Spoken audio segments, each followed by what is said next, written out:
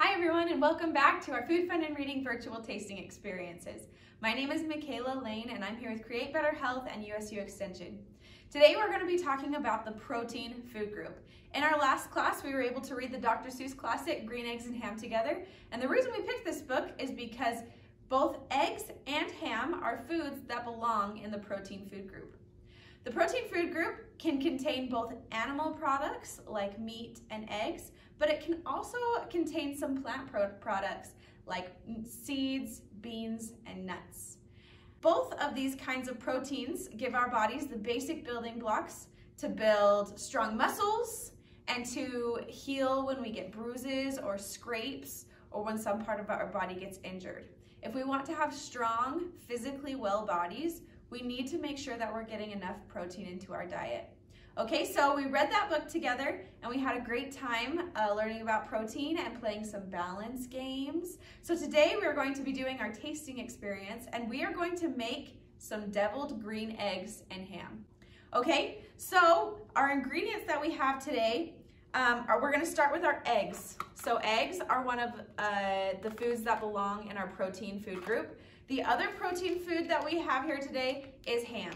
Okay, and then we have foods from all sorts of different other food groups, because generally when you eat proteins, you want to pair it with other foods. Okay, so we have our protein in our eggs, we have our protein in our ham, and then we're also going to add a few other ingredients to our deviled eggs. Okay, so we have some reduced fat milk here. We also have some non-fat Greek yogurt. Okay, so we have some dairy products that we are going to include in our deviled eggs. We also have some lemon juice, and you can get it from the store as juice, or you could squeeze a fresh lemon, and that would also be good. So we have a little bit of fruit. We also have some deli mustard, okay? And then some salt. Both of these things don't really fit into a food group. They're more of just like seasonings and flavorings, okay?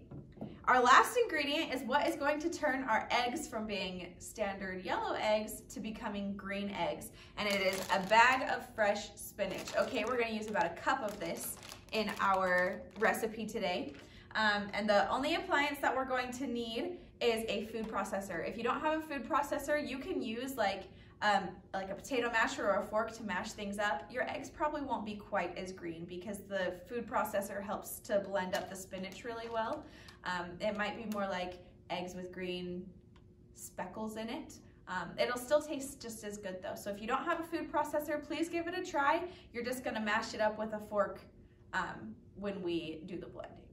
All right, so let's get cooking. Let's go ahead and let's start putting our green eggs and ham together. All right, so here I have 12 hard-boiled eggs that I have already peeled the shells off of. And what we're going to do next is we're going to cut them in half, and then we are going to remove the yolks and put them in this little bowl. So go ahead and do that with all of the eggs and come back once you've finished halving and removing all of the yolks. Once you're done with all of that, we're going to move all of this aside, and we're just going to take the yolks for a minute. At this point, we're going to bring over our food processor or bowl that we're going to be mixing our filling in and add our yolks. Once our yolks are in, we're going to add 1/4 cup of non-fat Greek yogurt, 2 tablespoons of Deli style mustard, a teaspoon of lemon juice, and 1 tablespoon of milk. Now we're going to get our secret ingredient, 1 cup of loosely packed spinach. This is what is going to make our eggs green eggs. And then you're going to just pulse this in your food processor until everything's blended up and it looks something like this.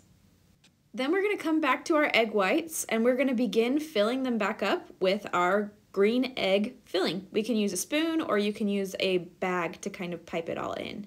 Once all of your eggs are full, we're just going to take some ham cubes and just garnish the top, make it look nice and pretty. All right, now we have our beautiful green eggs and ham. Now, even if we think we might not like it, it's not something we're used to eating, let's be brave, just like the book tells us to do. We just might like it. Now, this was such a yummy treat. I hope you get a chance to make it at your own home. I hope you like it.